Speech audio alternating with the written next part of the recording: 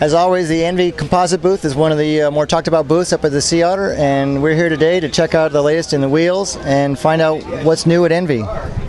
How you doing? Well, what's new is we've just finished our 2 shallower depths of the Smart ENVE system, and we're bringing to market the deepest system. And the Smart ENVE system is that. It is a system. It's a different front and rear rim, and so we run a shallower, wider front and a narrow, deeper rear. And the reason for that is, you know, those zones of the bike operate differently, and so we went to the trouble to find or optimize the rim to behave in its zone the best it can. So the 2 hottest products I guess we could say we have right now is the 3/4 clincher, which is a 35mm deep front and a 45mm deep rear.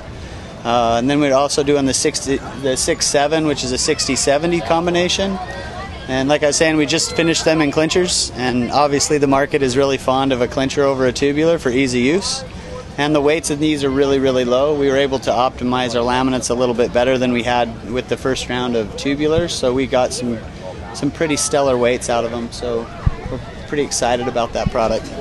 I've made a point of hiring smart, passionate people, and I think what you're seeing is a lot of people's hard work and their passions being poured out in the products. And that translates to every person that buys the product gets to experience those elements and efforts of passion that the designer, the person responsible for creating the product, puts into it, and so the brand's just kind of being built on that.